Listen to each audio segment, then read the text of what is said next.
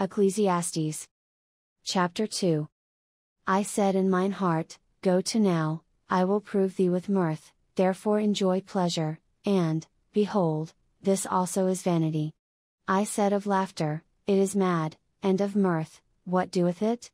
I sought in mine heart to give myself unto wine, yet acquainting mine heart with wisdom, and to lay hold on folly, till I might see what was that good for the sons of men, which they should do under the heaven all the days of their life. I made me great works, I builded me houses, I planted me vineyards. I made me gardens and orchards, and I planted trees in them of all kind of fruits. I made me pools of water, to water there with the wood that bringeth forth trees. I got me servants and maidens, and had servants born in my house, also I had great possessions of great and small cattle above all that were in Jerusalem before me. I gathered me also silver and gold, and the peculiar treasure of kings and of the provinces. I get me men singers and women singers, and the delights of the sons of men, as musical instruments, and that of all sorts. So I was great, and increased more than all that were before me in Jerusalem, also my wisdom remained with me. And whatsoever mine eyes desired I kept not from them, I withheld not my heart from any joy, for my heart rejoiced in all my labor, and this was my portion of all my labor. Then I looked on all the works that my hands had wrought, and on the labor that I had labored to do, and, behold, all was vanity and vexation of spirit, and there was no profit under the sun. And I turned myself to behold wisdom, and madness, and folly, for what can the man do that cometh after the king?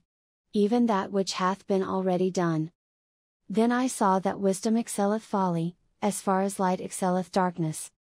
The wise man's eyes are in his head, but the fool walketh in darkness, and I myself perceived also that one event happeneth to them all. Then said I in my heart, As it happeneth to the fool, so it happeneth even to me, and why was I then more wise? Then I said in my heart, that this also is vanity. For there is no remembrance of the wise more than of the fool forever, seeing that which now is in the days to come shall all be forgotten. And how dieth the wise man? As the fool. Therefore I hated life, because the work that is wrought under the sun is grievous unto me, for all is vanity and vexation of spirit. Yea, I hated all my labor which I had taken under the sun, because I should leave it unto the man that shall be after me. And who knoweth whether he shall be a wise man or a fool? Yet shall he have rule over all my labor wherein I have labored, and wherein I have showed myself wise under the sun. This is also vanity. Therefore I went about to cause my heart to despair of all the labor which I took under the sun.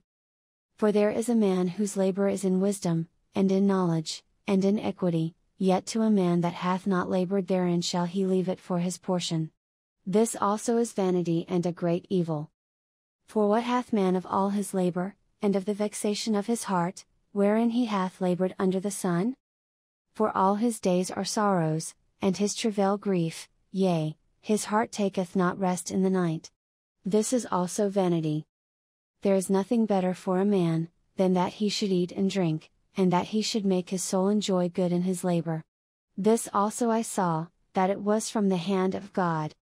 For who can eat, or who else can hasten hereunto, more than I? For God giveth to a man that is good in his sight wisdom, and knowledge, and joy, but to the sinner he giveth travail, to gather and to heap up, that he may give to him that is good before God. This also is vanity and vexation of spirit.